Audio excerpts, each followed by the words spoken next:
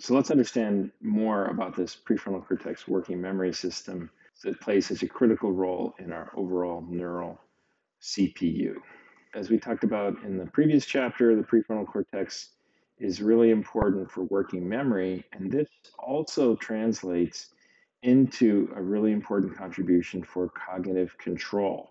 And the key idea here is the notion of top down biasing, this idea that this kind of maintained state information in your frontal cortex is kind of shouting down at the rest of your brain saying, hey, do this is what you got to be doing, stay focused, stay on task.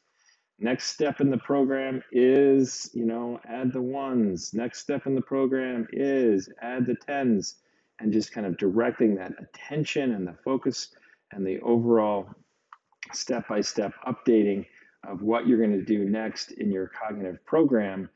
We really think that prefrontal cortex is critical for kind of keeping you going on all those individual steps. And as we've said many times, the fact that this prefrontal cortex is asleep when you're asleep and gives rise to your inability to do any kind of meaningful problem-solving cognition while you're asleep, and just have these kind of random disorganized patterns of thought because you're lacking that kind of top-down biasing effect.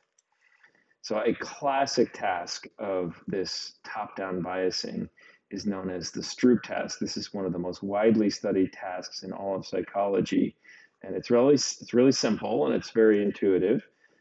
You're just supposed to name the color that these letters are written in, not saying the word, but naming the color. So here it's easy: red, green, uh, uh, green. Right? You want to say red, but you should say green, and it takes that extra bit of effort from your prefrontal cortex to tell you, oh, wait a second, you're going to be tempted to say the word red, but you really need to focus on that color and say green.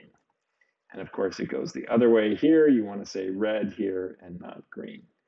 And so what we can see in the data from typical people here is that when your job is to name that color, when you get these kind of conflicting cases like that word green printed in red ink or pixels, then you really experience a significant slowdown in a typical kind of psychology experiment.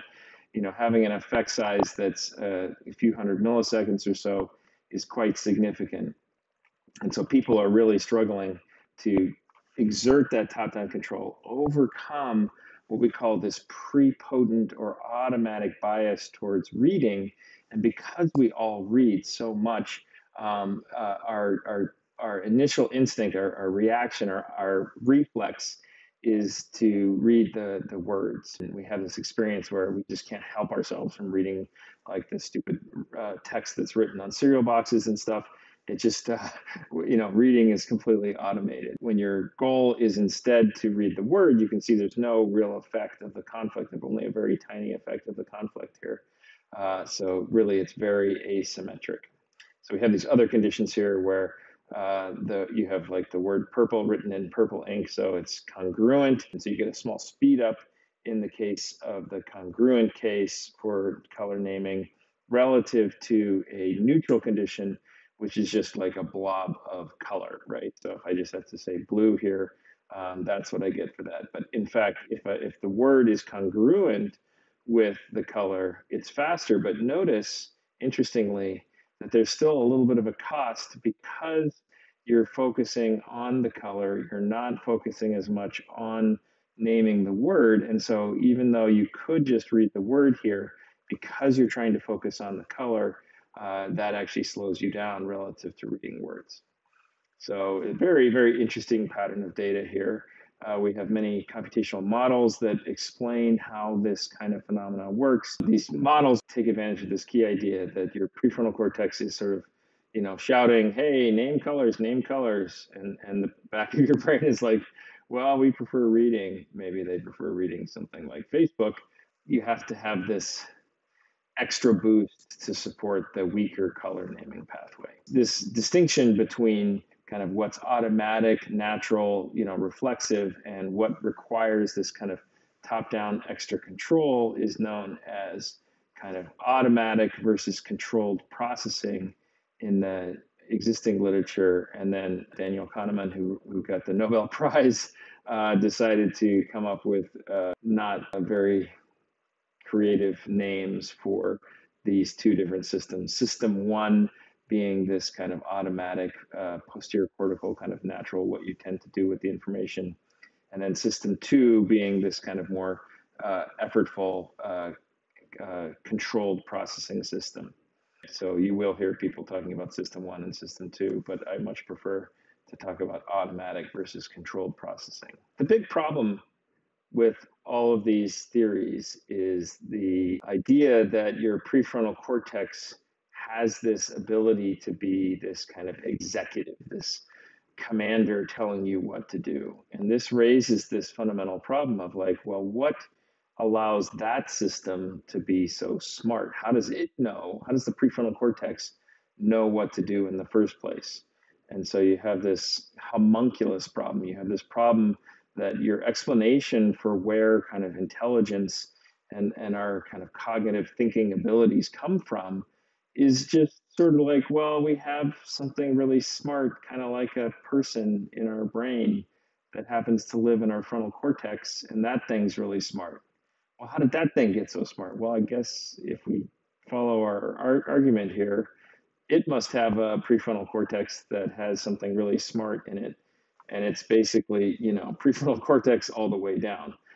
This kind of infinite regress problem. You may have heard of the classic example of turtles all the way down supporting the Earth in space, according to this strange idea that the Earth is supported by turtles.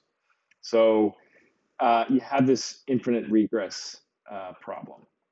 And we have been doing a lot of work in my lab looking at how you can kind of take apart the ability of the frontal cortex and understand it in terms of a bunch of different additional components. So in our thinking, you can kind of look at especially the effects of learning to understand where that intelligence comes from without this kind of infinite regress problem. And the learning, as we talked about previously, comes from dopamine and this phasic signals indicating when things go better than expected or worse than expected. And we think about that dopamine as playing this kind of critic role relative to the basal ganglia, which we talked about is very strongly modulated by the dopamine. And the basal ganglia, it turns out, as we know, is very strongly interconnected with the frontal cortex. And we can describe that relationship as in terms of gating. So the basal ganglia is essentially telling the frontal cortex when some good cognitive action is there and should be taken versus, again, that kind of no-go pathway saying, no, this is not a good next step to take. And so that ability to sequence from one cognitive step to the next, we think depends critically on the basal ganglia interacting with the frontal cortex. So it's not really just the frontal cortex.